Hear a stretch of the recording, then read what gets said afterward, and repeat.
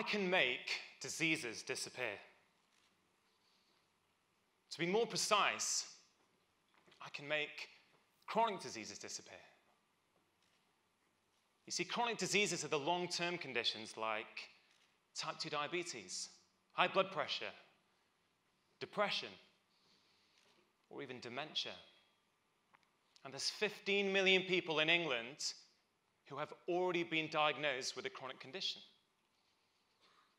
So that means looking out amongst you now, there's probably about 250 people in here who have one of these long-term conditions. Just one of these alone, type 2 diabetes, is costing the UK £20 billion every single year. And I'm standing here before you saying, I can make these diseases disappear. See, I'm not a magician. I'm what the Americans call an MD. That's not a magical doctor. That's a medical doctor, or what I call a mere doctor. You see, the reason I can make diseases disappear is because diseases are just an illusion. Diseases are not real. In fact, diseases don't really exist. At least not in the way that we think they do. So 15 years ago, I qualified for medical school, and I was ready. I was full of enthusiasm, full of passion, ready to go out and help people. But I always felt that there was something missing. I started off as a specialist. I moved from being a specialist to becoming a generalist, or a GP. And I always got this nagging sense that I was just managing disease or simply suppressing people's symptoms. And then, just 5.5 years ago, came the turning point for me. You see, 5.5 years ago, my son nearly died. My wife and I, we were on holiday in France, and with our little baby boy, and she called out to me, said he's not moving. So I rushed there, and he was lifeless. I thought he was choking. So I picked him up, I tried to clear his airway. Nothing happened, and I froze. See, she called out to me, my wife said, come on, we've got to get to hospital. So we rushed there, and we were worried because when we got there, he still wasn't moving. The doctors were worried because they didn't know what was happening. That night, he had 2 lumbar punctures because they thought he might have meningitis. And he stayed in a foreign hospital for 3 days. And what actually transpired was my son had a low level of calcium in his blood that was caused by a low level of vitamin D. My son nearly died from a preventable vitamin deficiency, and his father, a doctor, knew nothing about it. You see, as a parent, that is a harrowing experience. That never leaves you. But I was a doctor. I was his dad. And the guilt that stayed with me and is still here today, that changes you. So I started reading. I started reading about this vitamin deficiency. And as I started reading, I started to learn a lot of science that I did not learn at medical school. A lot of science that I thought, hey, this makes a lot of sense to me. So I started applying this science. I started applying it, first of all, with my son, and I saw the amazing benefits. So then I started applying it with my patients, and do you know what happened? People started getting better. Really better. You see, I learned how to resolve the root cause of their problems rather than simply suppressing their symptoms.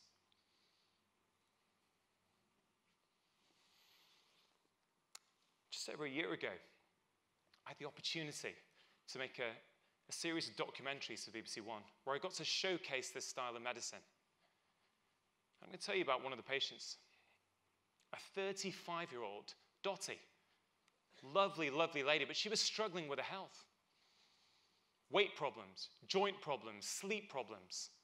See, despite Dottie's best efforts, Dottie was unable to make any sustainable changes.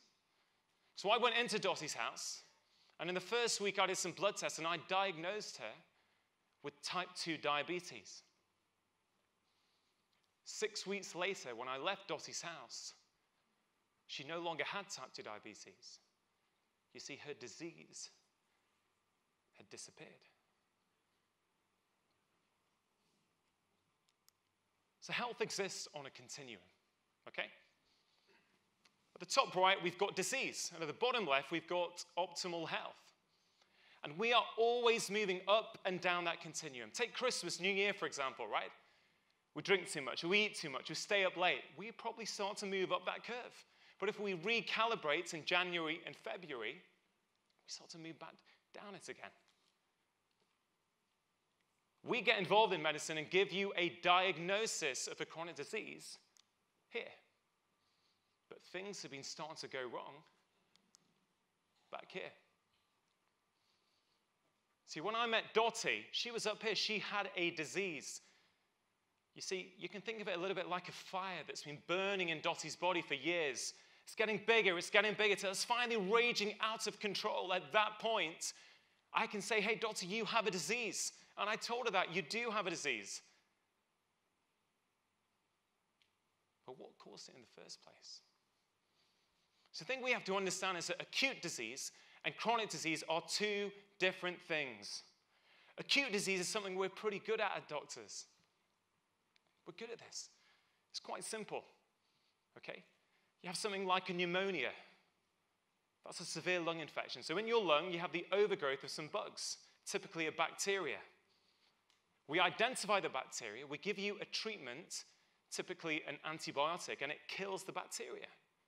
The bacteria dies, and hey presto, you no longer have your pneumonia. The problem is we apply that same thinking to chronic disease, and it simply doesn't work, because chronic disease doesn't just happen. You don't just wake up with chronic disease one day, and there's many different causes of chronic disease.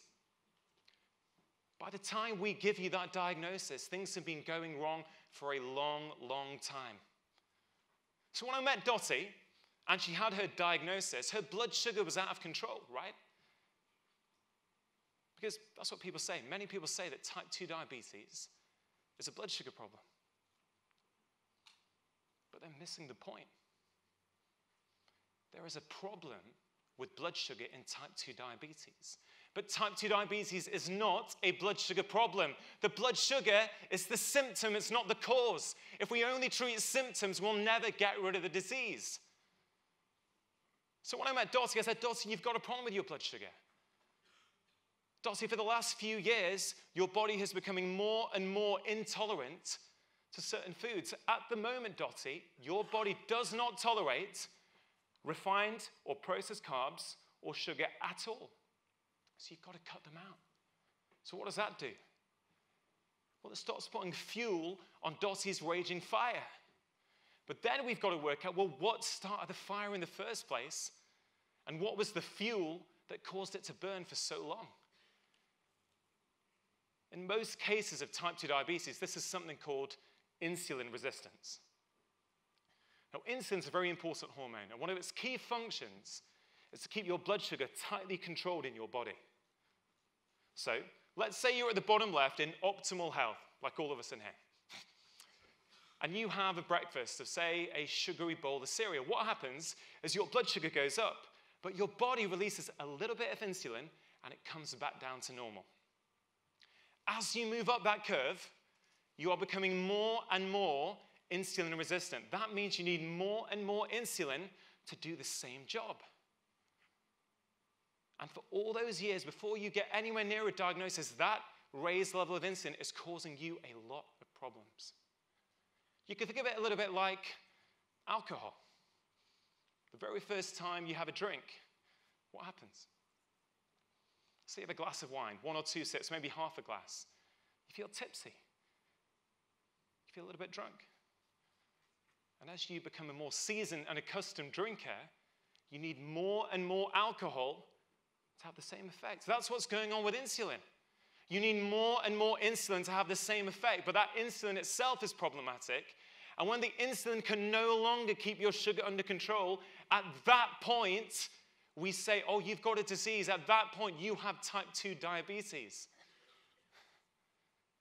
So what causes this insulin resistance that then causes type 2 diabetes? Well, there's many different things. It could be your diet. It could be that your diet for the last 10 years has been full of processed junk food. That could be a cause. But what if it's something else?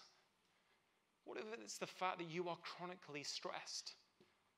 Work stress, emotional stress, perceived stress. For me, just seeing my email inbox sometimes, that's a stress. See, that raises levels of cortisol in your body. And cortisol, when it's up, raises your sugar, which causes insulin resistance. What if it's something else? What if it's the fact that you have been sleep deprived because you are a shift worker? See, in some people, one night's sleep deprivation can give you as much insulin resistance as 6 months on a junk food diet. What if it's the fact that as you're getting older, you're losing muscle mass? That causes insulin resistance. Or what if it's something to do with something we call your microbiome? See, inside our body, we have trillions of bugs living there. And the balance of those bugs is critical for our overall health. If you have a disruption to that balance, you can get the overgrowth of certain bacteria. And on their jacket, these bacteria have something called lipopolysaccharide, or LPS. And what that does is when it gets in your blood, it causes insulin resistance. You see, the problem is there are many different causes of insulin resistance. And if we don't address the causes for that particular patient, we will never get rid of the disease. That's what I did with Dottie, and that's why 6 weeks after I met her, she no longer had a disease. What about something else, completely unrelated? What about depression? You see, 1 in 5 people are going to get depression at some point in their lives. So what is depression? There's no blood test for depression. There's no scan for depression. Depression is simply the name that we give to a collection of symptoms.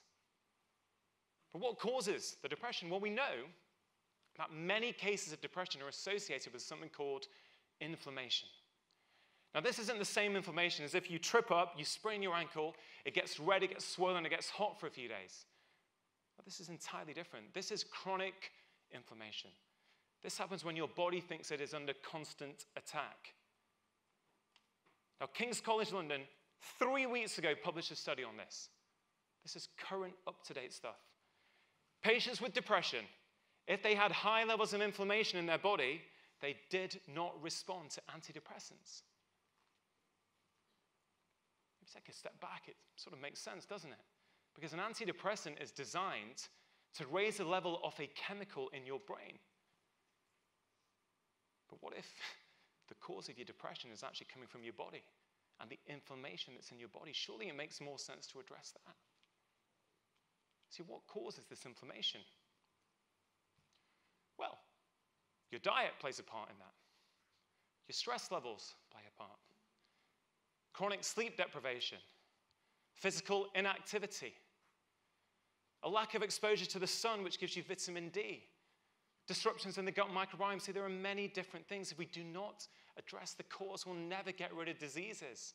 Diseases are the symptom. What about something else? What about Alzheimer's disease? See, we're all living longer, aren't we?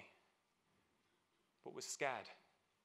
We're scared that as we live longer and as we live older, we may have to live with the devastating consequences of things like Alzheimer's. I'm sure many of us in here have experienced that ourselves, with our family. It's a heart-wrenching condition. And we, the doctors, we're scrambling around, aren't we, trying to find the cure. Well, there's a professor in San Francisco, Professor Bredesen, who's actually demonstrating that you can cure dementia. He's showing that you can reverse cognitive decline in his patients with dementia. And how is he doing that? Well, one thing he's not doing is he's not saying, well, all these patients in my office have got dementia, Alzheimer's disease. What is the cure? No, he's going the other way. He's saying, with all these patients, let's say 10 patients in my office, he's trying to work out what have been the triggers for the last 20 years that have ended up with this patient expressing themselves as dementia. And he identifies them, and he corrects every single one of them. And when he does that, guess what's happening? They are reversing their symptoms. They are no longer being classified as having dementia. It's a brand new way of looking at disease. It's looking at what is causing this disease in this individual patient. It's totally different. So what factors is he looking at? Well, he's looking at their diet. He's looking at their stress levels, their sleep quality, their physical activity levels, their exposure to environmental toxins, etc., etc., etc. Is this starting to sound a little bit familiar? See, what if all these seemingly separate diseases actually at their core share common root causes? See, we need to update our thinking. Our genetics are not our destiny. Our genes load the gun, but it's our environment that pulls the trigger. All these factors here, these are the factors that basically interact with your genes and determine how your genes are expressed. Whether you are in optimal health, whether you have a disease, or whether you are somewhere in between. Collectively, as a society, I genuinely believe we can do better, and we have to do better. Type 2 diabetes alone is costing us £20 billion a year. Just a 1% saving there would be £200 million. And I think we can do way better than 1%.